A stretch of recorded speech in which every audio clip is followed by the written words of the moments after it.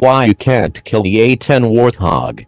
Although the continued existence of the A-10 is assured well into the next decade, the debate about what, if anything, might be able to replace it is quite likely to continue. Known for an ability to keep flying after taking multiple rounds of enemy machine gun fire, land and operate in rugged terrain, destroy groups of enemy fighters with a 30mm cannon and unleash a wide arsenal of attack weapons, the A-10 is described by pilots as a flying tank in the sky, able to hover over ground war and provide life-saving close air support in high-threat combat environments. It is built to withstand more damage than any other frame that I know of.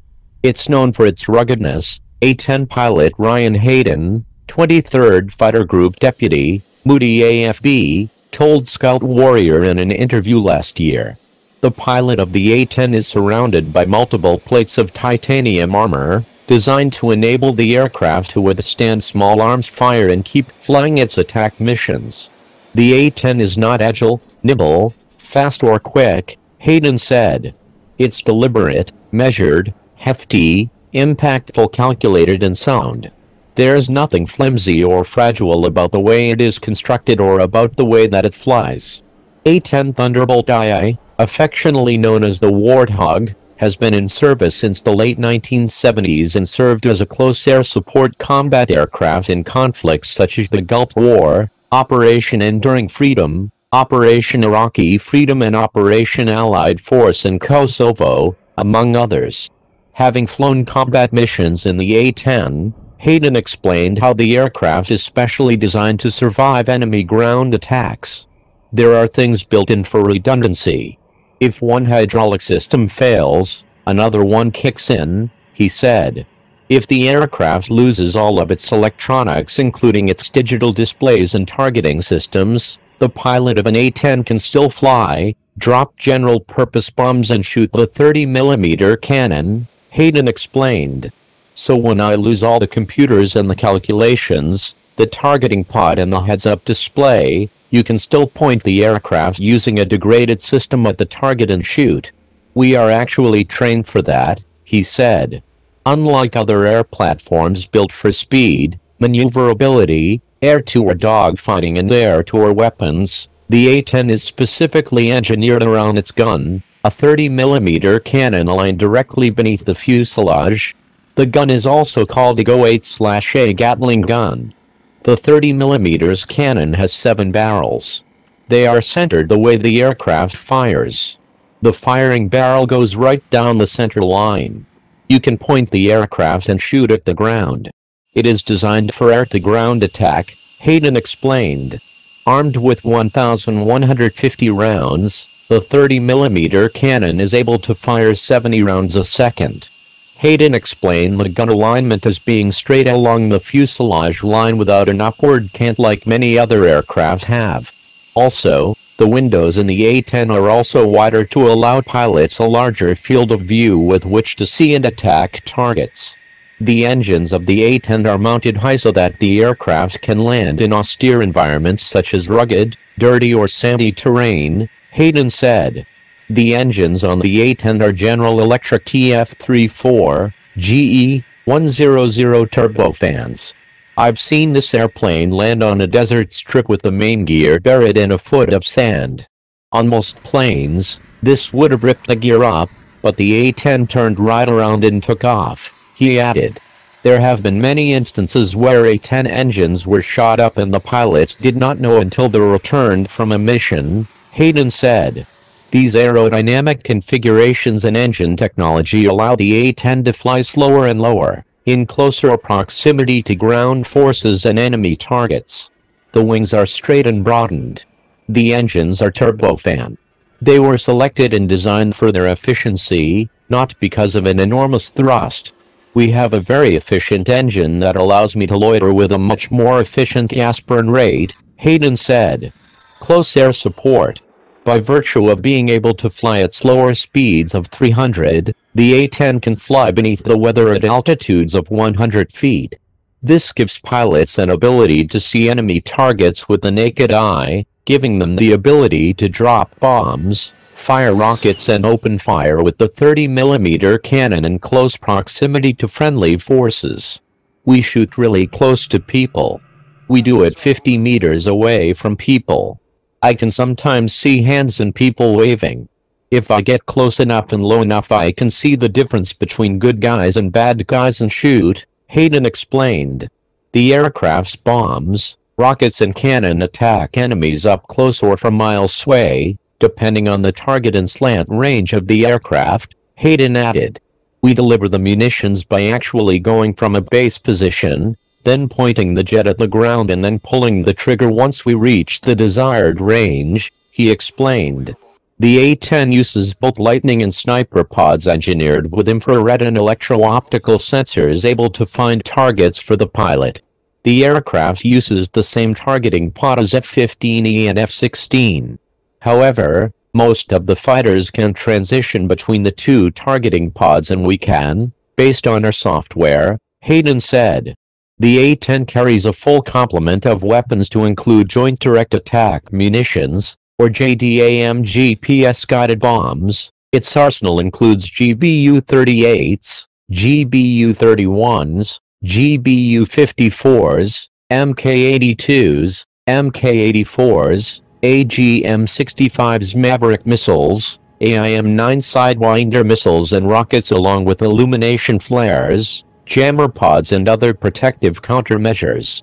The aircraft can carry 16,000 pounds of mixed ordnance, 8 can fly under the wings and 3 under fuselage pylon station, Air Force statements said. A-10 avionics technology. Pilots flying attack missions in the aircraft communicate with other aircraft and ground forces using radios and a data link known as Link 16. Pilots can also text message with other aircraft and across platforms, Hayden added. The cockpit is engineered with what is called the CAS cockpit, for Common Avionics Architecture System, which includes moving digital map displays and various screens showing pertinent information such as altitude, elevation, surrounding terrain and target data. A-10 pilots also wear a high-tech helmet which enables them to look at targeting video on a helmet display. I can project my targeting pod video into my eye so I can see the field of view. If something shoots at me, I can target it simply by looking at it, he explained. Operation Anaconda. During the early months of combat in Operation Enduring Freedom, in a battle known as Operation Anaconda, Hayden's A-10 wound up in a fast-moving, dynamic combat circumstance wherein U.S. military were attacking Taliban fighters in the Afghan mountains. During the mission in March of 2002, Hayden was able to see and destroy Taliban anti-aircraft artillery, guns and troop positions. We could see tracer fire going from one side of the valley to the other side of the valley. We were unable to tell which was from good guys and which was from bad guys. Using close air support procedures in conjunction with our sensors on board, we deconstructed the tactical situation and then shot, he said. The future of the A-10. The Air Force 2018 budget plans to fund all 283 A-10 attack planes, fully confirming earlier service statements that the Warthog would live well into the future, a report in Business Insider said. Air Force is beginning to work on how fast, lethal, durable and capable a new A-10-like aircraft would need to be in order to provide U.S. military ground troops with effective close air support for decades to come. Senior service officials are now exploring draft requirements concepts and evaluating the kind of avionics, engineering, weapons, armor and technical redundancy the aircraft would need, Air Force officials told Scout Warrior. Many of the core technical attributes and combat advantages of the A-10 will be preserved and expanded upon with the new effort, officials said. The performance of the A-10 Warthog in the ongoing bombing campaign against ISIS, coupled with the Air Force's subsequent decision to delay the aircraft's planned retirement, has led the service to begin the process of developing a new, longer-term A-10 type platform. Following an announcement from Pentagon leaders that the A-10 will not begin retiring but rather will serve until at least 2022, Air Force and DOT officials are now hoping to keep a close air support aircraft for many years beyond the previously projected time frame. Given the emerging global threat environment, it would make sense that the Air Force would seek to preserve an aircraft such as the A-10. While the aircraft has been extremely successful attacking ISIS targets such as fuel convoys and other assets, the A-10 is also the kind of plane that can carry and deliver a wide-ranging arsenal of bombs to include larger laser-guided and precision weapons. This kind of firepower, coupled with its 30mm cannon, titanium armor plates and built-in redundancy for close air support, makes the A-10 a valuable platform for potential larger-scale mechanized, force-on-force type warfare as well. The A-10 has a unique and valuable niche role to perform in the widest possible range of combat scenarios, to include counterinsurgency, supporting troops on the ground in close proximity, and bringing firepower, protection and infantry support to a large-scale war. Air Force officials have told Scout Warrior that the current approach involves a three-pronged effort. The Air Force may consider simply upgrading the existing fleet of A-10s in a substantial way in order to extend its service life, acquire an off-the-shelf existing aircraft, or develop a new close air support platform through a developmental effort. We are developing that draft requirements document. We are staffing it around the Air Force now. When it's ready, then we will compare that to what we have available, compare it to keeping the A-10, compare it to what it would take to replace it with another airplane, and we will work through that process, James Holmes, Deputy Chief of Staff for Strategic Plans and Requirements, told reporters last year. Holmes went on to explain that the service was, broadly speaking, exploring ways to achieve, preserve and sustain air superiority in potential long-term, high-end combat engagements. He added that considerations about a close air support replacement aircraft figured prominently in the strategic calculus surrounding these issues.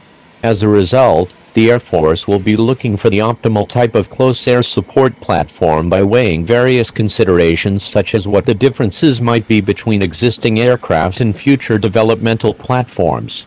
Cost and affordability will also be a very large part of the equation when it comes to making determinations about an A-10 replacement, Holmes explained. The question is exactly where is the sweet spot, as we talked about, between what's available now and what the optimum CAS replacement would be.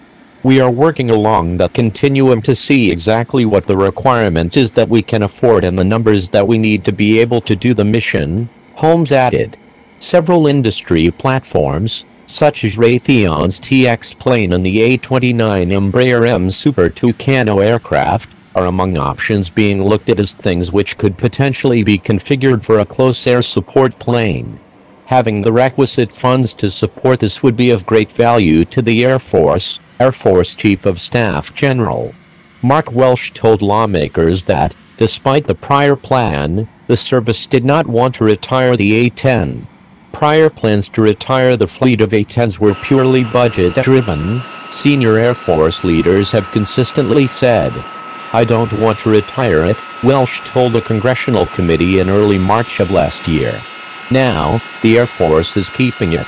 Air Force leaders had previously said that the emerging multi-role F-35 would be able to pick up the close air support mission. With its sensor technology, 25mm gun and maneuverability, there is little question about whether the F-35 could succeed with these kinds of missions. At the same time, there is also consensus that the A-10 provides an extremely unique set of battlefield attributes which need to be preserved for decades. Many lawmakers, observers, veterans, analysts, pilots and members of the military have been following the unfolding developments regarding the Air Force's plans for the A-10. Citing budgetary reasons, Air Force leaders had said they planned to begin retiring its fleet of A-10s as soon as this year. Some Air Force personnel maintained that other air assets such as the F-16 and emerging F-35 multi-role stealth fighter would be able to fill the mission gap and perform close air support missions once the A-10 retired.